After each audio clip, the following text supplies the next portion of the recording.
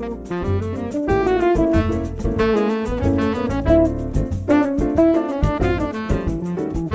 everyone, I'm J Wildberger. Today we're going to carry on with introducing diffusion symmetry as a possible large-scale alternative to thinking about symmetry in mathematics and physics. And this is part of a series of lectures that I hope will be particularly interesting to physicists, as I hope to get towards aspects of the standard model and give you some new alternative mathematical tools that you might use to investigate that and related issues. So today I want to talk about character tables of finite groups, and I want to do it in the context of a specific example because I'm going to be really example oriented in this set of lectures. I hope to be rather light on theory and illustrate things sort of directly with examples. Today we're going to look at the symmetric group S3 and its character table. Here it is right here. And I'm going to, first of all, review some of the standard meanings and interpretations and a little bit of the story and properties of the character table. And then I'm going to give you somewhat of an alternative point of view towards it, which actually historically goes back more than 100 years to Frobenius. And at the end, even those who have a lot of experience with group theory will see a new aspect of this character table. So it's this little table here is a 3 by 3 table with columns indexed by C0, C1, and C2, and those are the conjugacy classes of the group S3.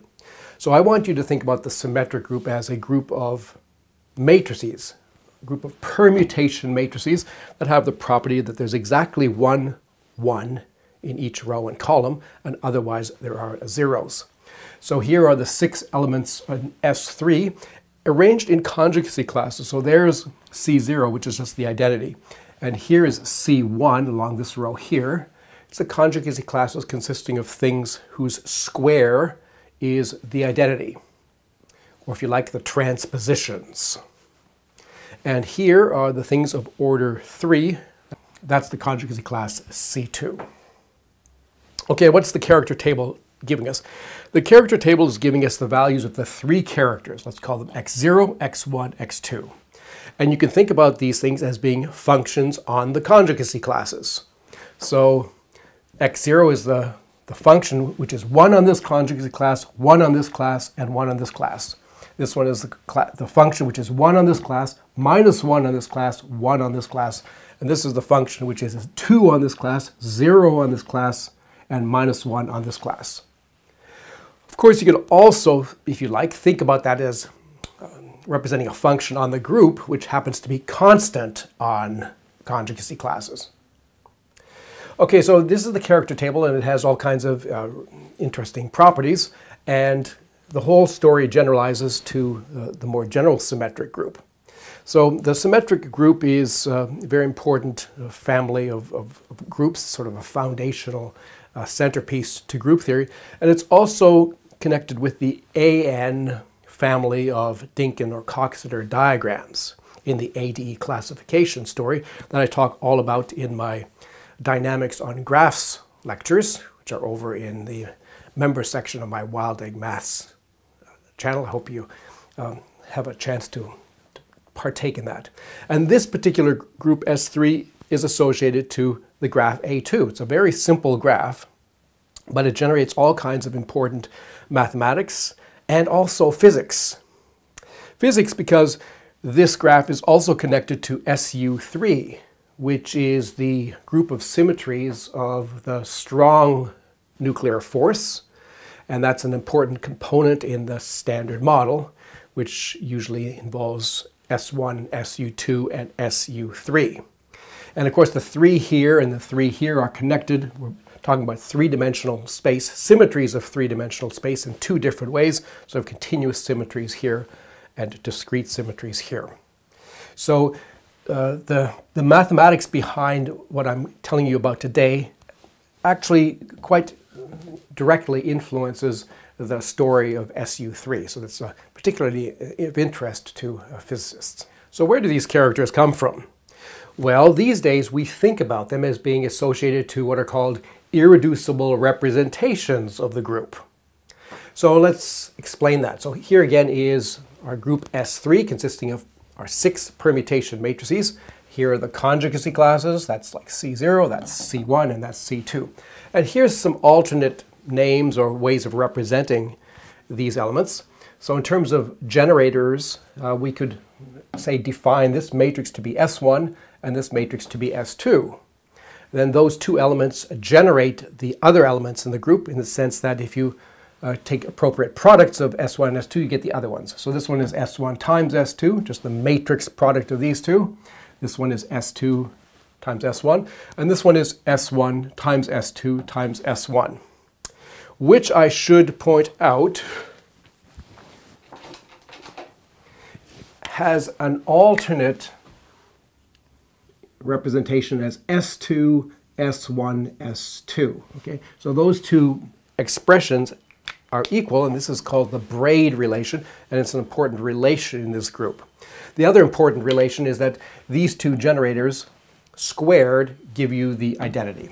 So these relations then allow you to do arithmetic with these elements without actually having to do the 3x3 matrix arithmetic. Okay, and then another sort of point of view, which often is found in terms of cycle notation, describing these things in terms of cycles. That's going to be less important for us because, from my point of view, this is not entirely well defined. There's a little bit of ambiguity as to whether you're talking about a left action or a right action, whether you're talking about permutations on objects or on positions, and I talk about that in my dynamics on graphs lectures. Okay, so the claim is that the characters, the 3 characters that I showed you in that table, are actually coming from the 3 irreducible representations of S3. So what is a representation? Well, a representation is an incarnation of the group elements as matrices. But we require that the relations between the matrices involved are reflecting the relations in the group. Now, in this case here, the group is already represented as matrices, and that's true. But we're interested in other ways of representing the same algebraic relations in matrices, and in particular, such representations which are irreducible. So I'll explain that in a second, but here are the 3 irreducible representations of this group. So the first one is called the trivial representation. It's really 1x1 matrices. Okay, and all of the matrices are equal to 1. And okay, so trivially, the fact that this times this happens to be this, well, that's reflected in the fact that this times this happens to be this. Okay, so okay, that's a little bit trivial, but it's still a representation, and it's irreducible. It's a one-dimensional representation because these are 1x1 matrices. There's a second one-dimensional representation, which is the determinant. If you take the determinant of a matrix, then that respects the multiplication structure. And so that has values 1 on these elements and on these elements, and these ones here, the transpositions, have determinant -1. So that's another irreducible representation. Now there's a third irreducible representation, which is the 2x2 representation. And again, if you go to the dynamics on graphs lectures, you'll see how these matrices arise naturally from the mutation game, which can be played on a general graph. So these matrices here satisfy the same relations as do these ones here. So the fact that this times this equals this one is reflected by the fact that this times this equals this one, and so on. The fact that this is squared gives you this one squared gives you this one. The fact that this one times this one times this one is reflected by this one times this one times this one is this one, etc. Okay, so these are the only 3 irreducible representations. And the one that we have here, sort of the original representation, is not irreducible. It's not irreducible because it's actually, in a certain fashion, the sum of in fact, this representation and this representation. And that kind of can be seen at the level of characters. So now I have to tell you, how do you get characters from irreducible representations? So what you do is you take one of these rows representing a representation, and you take the traces of the matrices involved. So the trace of a matrix is just the sum of the diagonal elements. So that's a number. So the representation is assigning matrices to the group elements. When we take the trace, we get numbers associated to the group elements. And that's what these things here are capturing. Now, the trace of a representation has the property that if you take the conjugate of a matrix, it has the same trace. And that ensures that these functions that we're getting are actually constant on conjugacy classes. So the fact that these two are conjugate means that their trace is going to be the same. And here the trace is 0, here's the trace 0, here's trace 0. All of these are represented by that trace 0 on this conjugacy class. These ones here all have trace -1, and this one here has trace 2. What about this one here? What's the trace of this thing here? Well, here the trace is 3. The trace of these ones here are all 1, and the trace here are all 0. So that's also a character, but it's not an irreducible character. And these irreducible characters associated to these three representations are happily a basis for the space of functions on these conjugacy classes. So any other function, like the one I've just shown you, the function 3, 1, 0, can be written as a combination of these three. In fact, you can see that the function 3, 1, 0 is the sum of what I'm calling chi0 and chi2. Although I probably should replace these with x's because that's to be consistent with what I was using before. So actually, let's change this to x. All right, not a big deal, but x0, x1, x2. So x0 plus x2 gives us a value of 3, 1, and 0. Okay? That's sort of reflecting the fact that this representation can actually be decomposed in a certain way as a sum of this representation and this representation. In fact, more precisely what that means is that you can conjugate, sort of uniformly conjugate these matrices to give you, to put them in a form where it's sort of like in block diagonal, there's a copy of this thing in one corner and there's a copy of these guys in the other corner along the diagonal. Okay, so this is the story, the usual story of how characters arise. So this is the character table of S3. It arises by, so first of all, by looking at the irreducible representations of the given group, which are maps into matrices, and then taking traces of those matrices, which are then conjugation invariant functions, so they can be interpreted as functions on the conjugacy classes. Now, the notion of a character of a non-commutative group is actually an extension or a generalization of a prior notion of character for a commutative or abelian group. So it's important that I mention this part of the story. So commutative or abelian groups, their theory is hugely more simple than that of non-commutative groups. Okay? Vastly simpler, like orders of magnitude simpler. And there, the character theory has a somewhat different and simpler aspect. And it's probably good to start with appreciating what characters are for commutative or abelian groups. So again, let me illustrate things with an example. Here is a small but significant commutative or abelian group called the Klein 4 group, sometimes C2 squared, who's got 4 elements, E, A, B, and C. E is the identity, and then there are these 3 other elements, A, B, and C. So the group is determined by a multiplication table. Here's the multiplication table. So A times B is C, and A times C is B, and B squared is the identity. And the identity times anything, of course, is just the anything. So this is a relatively simple group, and it also has characters. But for a commutative group, characters are defined in a somewhat more direct and simple fashion. For a commutative group, a character is a function, okay, a function from the group to numbers, which satisfies the properties that it reflects or preserves the fundamental group operations. That means that the identity element always has number 1 associated to it, because it's the identity. that the inverse of an element, the number associated to that, is the inverse of the number associated to the element. And this homomorphism property that the character evaluated at a product G times H is the product of chi of G times chi of H. Okay? So the character is a kind of a number-valued function which has the same arithmetical properties as the group does, except that we're talking about numbers instead of group elements. So for the Klein 4 group, there are exactly 4 characters. And here they are as functions on the elements of the group.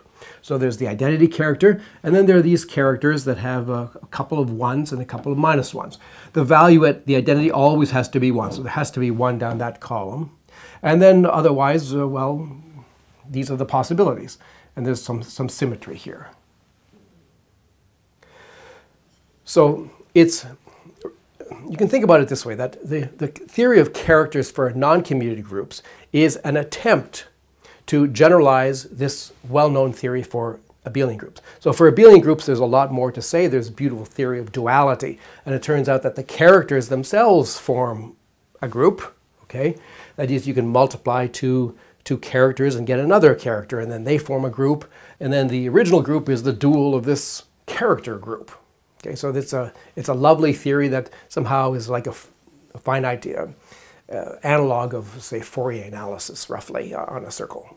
Okay, so in trying to extend this to non-commutative groups, Frobenius and others, when they realized that you couldn't quite get away with something as simple as this. So it wasn't enough to just look at functions on the group that respect the properties, because the non-commutativity of the group elements is somehow interfering with that. You don't get enough characters.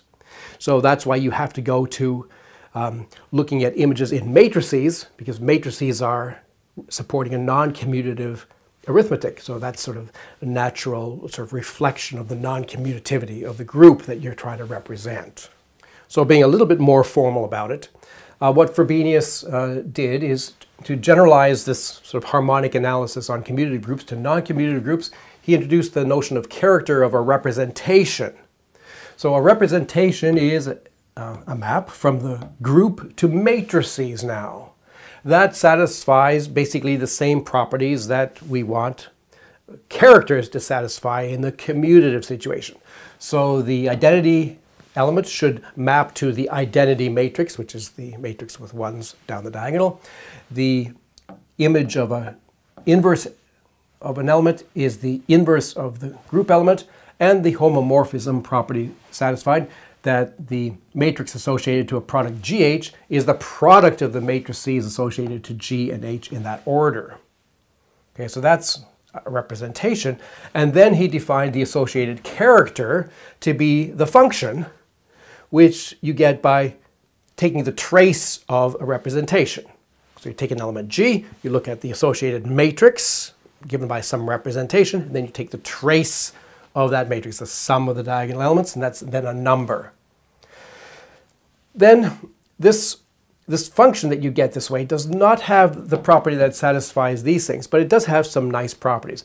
That, first of all, the image of the identity, okay, the number associated to identity, will be the dimension of the representation, because the trace of an identity matrix is just the number of elements in it. So that's giving you the dimension. And this homomorphism property is sort of replaced by this somewhat weaker property, that chi of H inverse GH equals chi of G. And so that's a reflection of the fact that if you take two matrices A and B and you take the trace of AB, it's the same as the trace of BA. So from that it follows that the trace of H inverse GH, some kind of conjugate like this, is the trace of G. So it has this conjugation invariance property, and that's what makes it a function on the conjugacy classes. So now we can define the character table. The character table then of a group G is a listing of the irreducible characters as functions on the conjugacy classes. So that means these correspond to irreducible representations. And roughly what that means is these are representations that don't have any non-trivial invariant left or right subspaces. So if you think about a matrix, say, as acting on the right on row vectors, then that space of row vectors cannot, you cannot find a proper subspace which is preserved under all the action of all the group elements. Okay. So there's a condition of irreducibility, and that's what we're seeing when we look at the character table. Okay. We're not seeing all the characters, we're just seeing the ones that correspond to irreducible representations, and you think of them as being sort of like building blocks of a representation. So it turns out that the more general representations are appropriate sort of sums of these irreducible ones. Okay, so this is the modern view of characters of a finite non-commutative group. And this was Frobenius's his second approach to the character table. It's not sufficiently appreciated that Frobenius actually had a prior intuition about what characters of a group were. And it's by exploring Frobenius's original orientation to characters that we can find this link to what I'm calling diffusion symmetry. That its origins is already there in Frobenius's original orientation to characters. And it has to do with multiplication of conjugacy classes. So let me introduce what we might call the conjugacy class fusion algebra for S3. So here are the conjugacy classes of S3, now expressed not in terms of these 3 by 3 matrices, but rather in terms of the generators S1 and S2. So C1 is S1, S2 followed by the element S1, S2, S1, and here this conjugacy class is S1, S2, and S2, S1, and this is just the identity. And I just remind you here of the relations satisfied by these generators. S1 squared is S2 squared equals the identity, and here's the braid relation. Okay, so what I'm going to now show you is that you can multiply conjugacy classes. You can multiply them as multisets. Okay, it's important to make this shift to multisets here. So in a lot of standard group theory courses, one uses sets a lot, but there's serious advantages in expanding our flexibility and allowing multi-set language and notions. That's what we're going to be using, all right? So let's have a look at C1 squared. Here's C1. So there's C1 and there's C1. I have to multiply these two things. What does that mean? Well, that means I'm going to form all possible products between elements here and elements here, with these ones on the left and these ones on the right. So I'm going to take S1 times S1, S1 times S2, S1 times this, etc. There'll be 9 different entries. So let's go through them. So S1 times S1 is S1 squared. S1 times S2 there. S1 times this is S1 squared times S2 S1. And then we have S2 times S1, S2 times S2, and S2 times this is that. And then this times this one is S1, S2, S1 squared. This times this is S1, S2, S1, S2. And this times this is that thing squared. Okay, now we can use the relations to simplify these things. So that's the identity. That's S1, S2.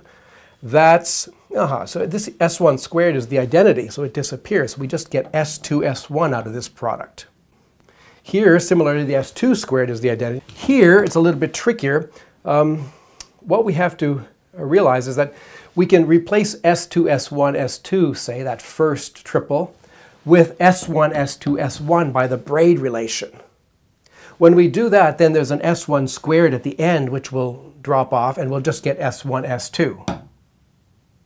Similarly here, this one here, the S1 squares just disappear, and we get S1, S2. Here, again, we can replace the S1, S2, S1 with the braid relation equivalent, S2, S1, S2. Then the two S2s cancel, and we just get S2, S1. And finally, this thing squared, well, that's the identity, because it's in this conjugacy class, or you can just multiply it out.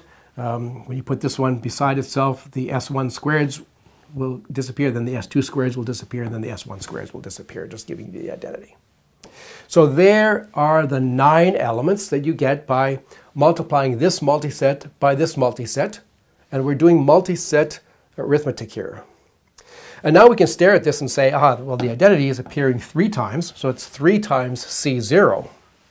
And all of these guys here are all from C2. And in fact, each one of the elements is appearing 3 times. S1, S2, S1, S2, S1, S2, 3 times, and S2, S1, S2, S1, S2, S1, 3 times. So we really are getting 3 times this class here. In particular, we're getting something which is still conjugation invariant. In other words, a sum of conjugacy classes. And this then is the product of C1 squared at the level of multisets. And it reminds us a lot of the kind of fusion rule algebra kind of manipulations I was making when I was talking about the skeleton of the icosahedral graph, right? It looks a lot like that. Okay, so now we can put that kind of thinking together and have a look at this fusion rule algebra which emerges from the conjugacy classes of S3. So here's the conjugacy classes again. Now I'm writing them out sort of in an honest way with the actual group elements, 3 by 3 permutation matrices involved. There's C0, there's C1, and there's C2. And in terms of the multiplication, well, C0 is obviously the identity. Okay, if we multiply this conjugacy class by either of the other ones, we're going to get the other ones. Like C0 times C1 is obviously going to be C1, and C0 times C2 is going to be C2. And so I've just shown you that C1 squared equals 3C0 plus 3C2. And now you can check that the product of this class with this class, C1 times C2, is 2 times C1. So one way of thinking about that is that these ones here all have determinant -1, these have determinant +1. When you multiply one of these with one of these, you're going to get another one of this kind, okay? And you're going to get 2 times C1. Altogether, there's 6 possible products, and so what this is saying is you're going to get each one of these things here twice. And finally, if you take C2 squared, you get 2 times C0 plus C2. So please check that. Okay, so these are then, this is like it's like a diffusion algebra kind of situation, similar to what I was telling you about with the random walk on an icosahedron, but now it's being generated by the arithmetic or the algebra of this finite group, in particular the conjugation classes of this finite group. And Frobenius realized that characters could actually be defined in terms of these relations. So, but before we get to the characters, I want to make a renormalization of this fusion algebra in the same way that I renormalized our icosahedral fusion algebra, by converting things into the world of probability. And we do that by renormalizing the basis elements so that they all end up having sort of equal weight, if you like. So here are the relations that I've just shown you. And now we're going to renormalize. We're going to replace capital C0 with little c0, which is exactly the same. But we're going to agree that little c1 is 1/3 of capital C1. Remember, capital C1 has 3 elements, so we're going to divide by 3 to sort of have total weight of 1. And we're going to introduce C2, which is 1/2 of C2. So it also has weight 1. Now, if you replace the capital C's here with the little c's by using these relations, then these algebra relations become these relations for the little c's. We get little c1 squared is 1/3 c0 plus 2/3 c2. These are all little. c1 times c2 is c1. And c2 squared is 1/2 c0 plus 1/2 c2. And this we call the class hypergroup of the symmetric group S3. So as a set, it has these 3 elements. And here is the algebra structure that is supported by those 3 elements. And notably, these things have the interpretation of probabilities because the sum of these numbers is always 1. And they're all positive numbers between 0 and 1. So they have an interpretation as probabilities. So for example, we can interpret this by saying that if you take two elements at random in C2 and you multiply them, you have a 1/2 chance of ending up in C0, or you have a 1/2 chance of ending up in C2. Okay, so now Frobenius's characters arise by asking this very reasonable question. Can we find numbers that satisfy these relations? So these relations are satisfied by these abstract entities that sort of represent these averages of these conjugacy classes of this finite group that we've been studying. Now we want to ask, can we find actual numbers that obey exactly the same laws? So we effectively are solving these three quadratic equations. These are all quadratic equations ultimately because there's a quadratic term in each of them. So we have three quadratic equations in three unknowns. And we want to know, can we find any solutions? And if so, what are they? All right, so let's see if we can do this. Here is a copy of the relations that we have, but now I'm including also another one that I didn't actually formally put there because it's kind of obvious. Namely that C0 times Cj is Cj for any j.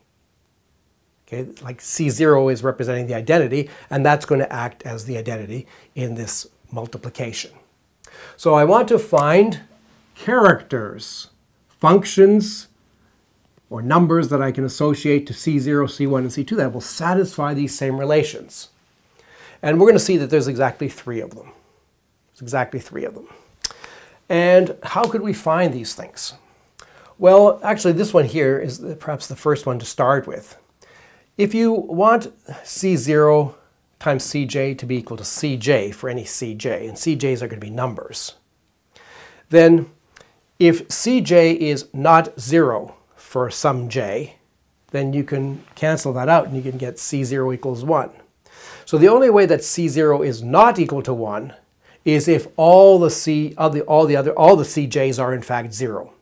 And in fact, that is a solution, right? I mean, if we assign zeros to everything, then yes, we get a solution.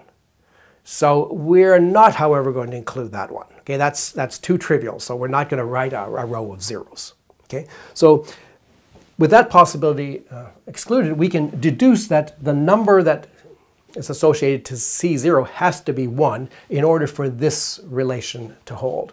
So whatever assignment of values we're going to get, there has to be a 1 in the C0 place. Okay, so what possibilities are there? Well, it's pretty clear that if all of them are equal to 1, that will work because we've already said that these coefficients on the right-hand side sum to 1. So if we replace all of the c's with 1, then all of these equations are going to be automatically satisfied. So this is a kind of a simple solution that we can immediately write down. Okay, so what are some other possibilities?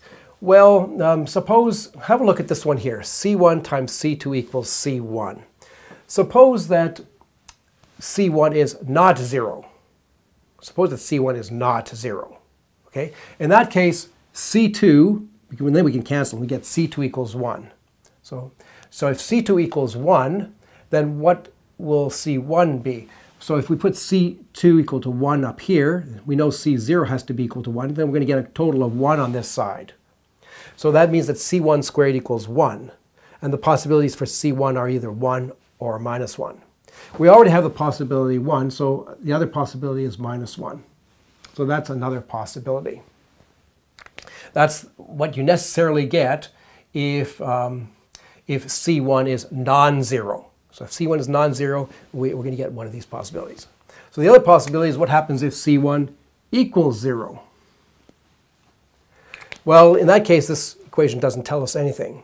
And in that case, this equation tells us that the left-hand side is 0, and we can say multiply by 3, and we get C0 plus 2C2 equals 0. But C0 has to be 1, so that means that C2 has to be minus a half.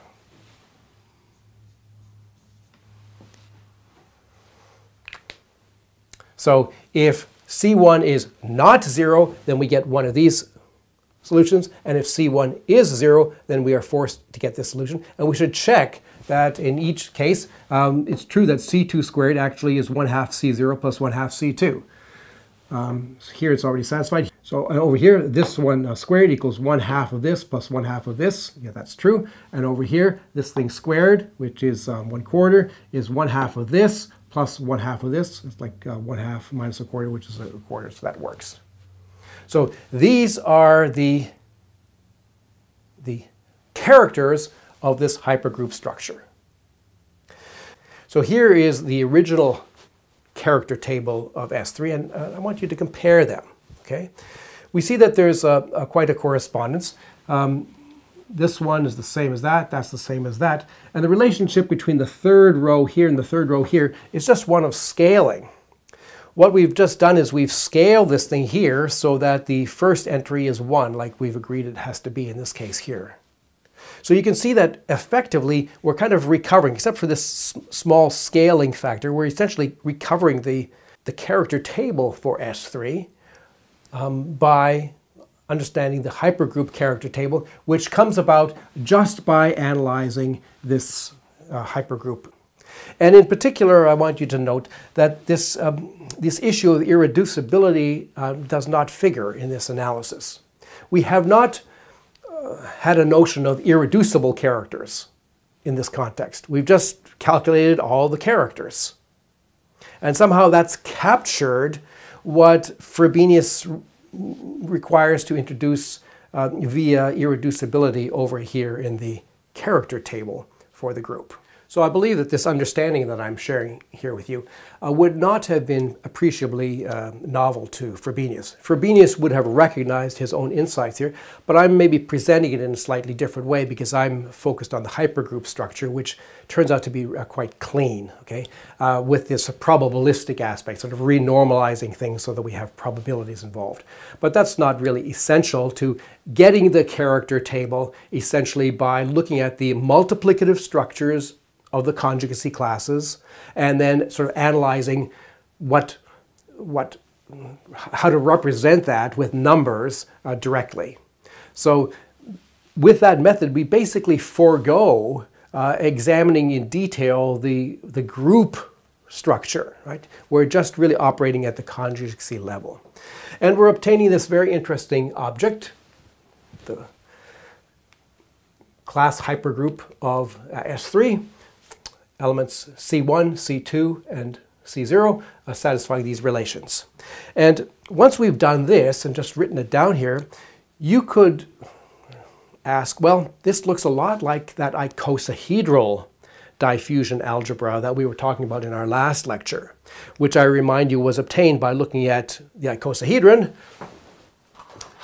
and looking at random walks essentially on the vertices of the icosahedron with a nearest neighbor kind of random walk. So a natural question might be, well, can we perhaps give another interpretation of this structure in terms of a geometric object, something like an icosahedron? Let's think about that. That's quite an interesting thing. So suppose that we have some kind of geometrical object, and we have some initial point. Let's call that, say, C0. So let's see if we can find a geometrical structure that captures these same relations. So by looking at the first equation, the C1 squared equals 1/3 C0. That's suggesting that there's 3 things in the C1 sort of circle. So let me put this. I won't put the circle around it, but okay, like this, and we'll put bonds like this. Okay. And we'll think of this thing here as being the circle of radius 1 from C0. Okay? So this is telling us that if you choose one of these at random and then go radius 1, take a nearest neighbor walk from that one, we should get a 1/3 chance of getting back to C0 and a 2/3 chance of getting to C2. Well, that suggests that we should put 2 elements here, and that we should connect like this. Maybe also like this to be symmetrical, and maybe like this to be symmetrical. Okay, so that's going to be C2. So this is going to be C1, and this is C2. All right, let's see if this coincides with this thing here. So C1 times C2 equals C1. What does that mean? So it means, say, if we take a step of size 1 there. Okay, good. And now we go step of size 2 from here. How do we go step of size 2? Well, this is distance 2 from here. Okay, that's 1 there, 1 there. And this one is also distance 2. 1 there and 1 there. And what about this? No, this is distance 1. This is also distance 1. This is distance 1. So if we take C1 times C2, we are certainly going to end up back in C1. And if we do it in the other order, if we first do a C2 step, and then do a C1, so the nearest neighbor of this one is either here, here, or here, we're certainly back in C1. So this actually fits with that second line. And what about this one? If you choose a random element in C2 and then go a distance 2 from that, what are the possibilities? So distance 2 from here is where? Well, that's distance 2. That is not, that is not, that's not, but this is, because that's distance 2. So the neighbors of, the two neighbors of this point here are that one and that one. So random walk of step size 2 from here will give us a 1/2 chance of getting back to C0 and a 1/2 chance of staying in C2. So yes, indeed, this graph actually has a diffusion algebra sort of structure that exactly corresponds with this class hypergroup of S3. So we have, in this way, found a purely geometrical incarnation of what formerly we were thinking of as essentially an algebraic object. And now a little bit of further thought shows that you could actually rearrange this, because I mean, this C0 and this C2, they're kind of symmetrical. So a little bit of thought suggests that this thing here is actually really the same as this famous graph that you get by taking these 3 elements here and these 3 elements here and doing a complete bipartite graph. So joining all of these ones with all of these ones like this. Making those bonds, and these bonds. Okay, so this is like a complete bipartite graph on 3 and 3. You can see that as a graph, that's the same as that one. I've just moved these guys over here. And when we do it this way, then it's completely clear that this is symmetrical. That is, this really does not depend on our choice of C0, whether this is C0 or that's C0, it doesn't matter. We're going to get the same structure. So this structure really is associated to this graph. This is a very famous graph. It's sometimes called like the 3 utilities graph because it's a famous non-planar graph. If you try to connect 3 houses with 3 utilities with some roads that don't overlap, okay, there's a road, there's a road, there's a road, good. Maybe from here, there's a road. We'll go around like this to that one there. Maybe we'll go around like this to that one there, okay? And now this one here, let's connect it like to that one there. And we can connect it to this one there. But we can't get to this last utility without crossing one of the roads that we already have. So this is what's called a non-planar graph, and it's a famous example of a non-planar graph. So this is like a standard graph in graph theory that students see even in a first-year course, an undergraduate course. And it's, I think, curious that, in fact, the character table of the symmetric group on 3 letters is essentially contained in just the graph connectivity of this graph. This follows from this diffusion algebra point of view, and the character table follows from this just by evaluating characters as Frobenius suggested it to us more than 100 years ago. I'm J Wildberger. Thanks for listening.